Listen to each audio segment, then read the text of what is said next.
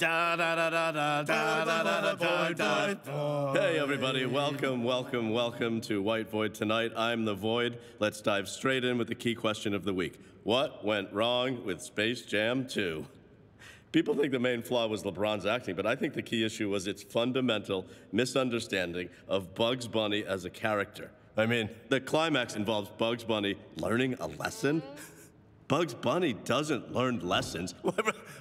Let those fucking nerds at Pixar learn lessons. Sorry, excuse me. Is your entire show breaking down your problems with Space Jam 2? No, this is just the fun bit at the top of the show, John. There's also a main story coming up. Oh, right. It just seems like a weird way to start a show, is all, right? Excuse me? Yeah. You're the one who does 20-minute monologues about factory farming. So maybe take a look at yourself. Hey! Yeah, fair enough. All right, well, carry on. If you don't mind. Oh, you want me to... Go ahead, go. Okay, all right. Have a good show. Bye. I'm leaving! Sorry about that, folks. Anyway, our main story tonight concerns jet fuel. Oh, no. Specifically, Don't. The fact that it can't... Don't you do it. Melt Void. steel beams. Nope. Because 9/11 was an inside job. That's our